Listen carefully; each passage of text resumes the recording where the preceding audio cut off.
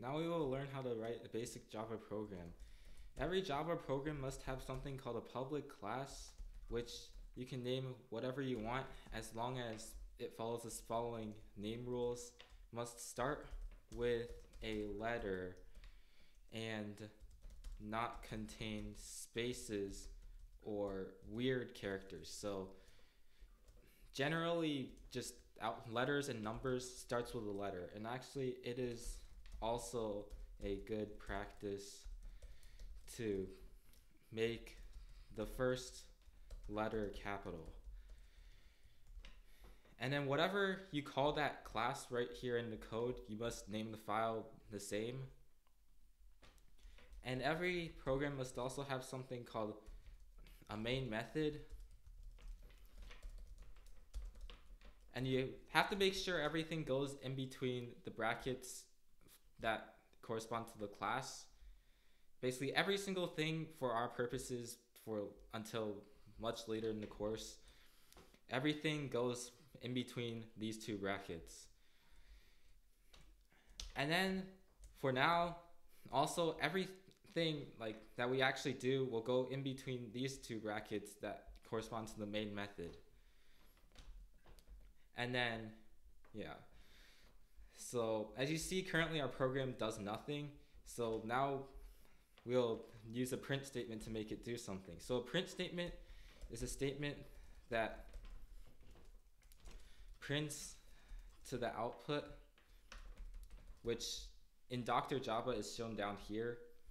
So basically, if I do system.out.print QWERTY, and then I compile, then I run, then QWERTY gets printed. And make sure, Java is case sensitive, so make sure you make the capital S capital, make sure you make the rest of the letters lowercase, make sure you put the dots, and make sure you put the parentheses and the quotes and the semicolon. And we can print as many stuff as we want. So basically, like that. And now it'll print QWERTY and ASDFGHJKL. But sometimes we might not want them to all be in one line. So basically the way we do that is we do system.out.println. So if we just do a system.out.println, then it'll create a new line as shown right here. So system.out.println, again, you can see generates a new line. And if we do system.out.println something,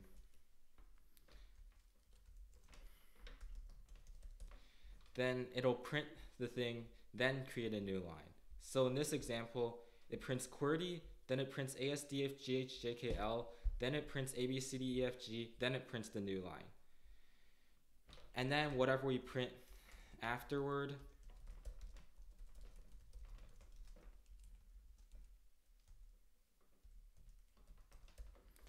will get printed on another line.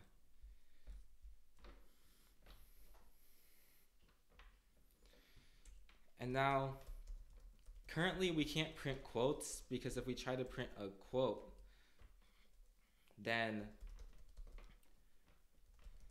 like if I want to print a quote between here, then it'll treat this quote as a separate, like as something that separates the text from the rest of the program. So we don't want to do that. So the way you print a quote is just put \quote, and now this \quote will be treated as a single character, and when you print it, it'll print QWERTY and then the quotation mark and an ASDFG in this example. And in order to print a backslash, you need 2 backslashes. So for example, just ABCDEFG and then \\, prints ABCDE with a single ABCDEFG with a single backslash as shown right here. And you can also print multiple lines with a single print statement. So for example, ABCD \n, which is the thing that makes it a new line, and then EFG, and now it'll print ABCD and a new line in the new line EFG. Okay, and now you might notice I have some stuff put up here after 2 forward slashes. Any code put after 2 forward slashes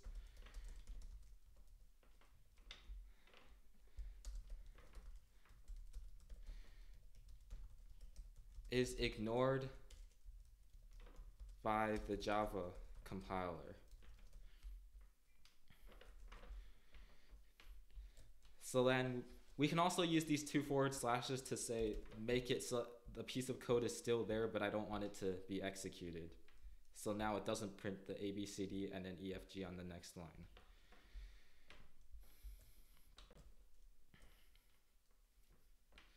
Okay.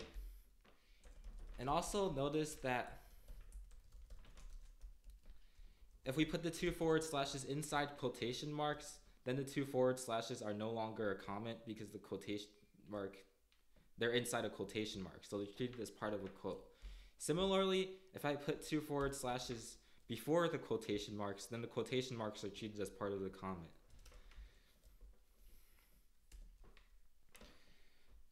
And now, just as an exercise, do the following. Write a print statement that prints \quote prints quote.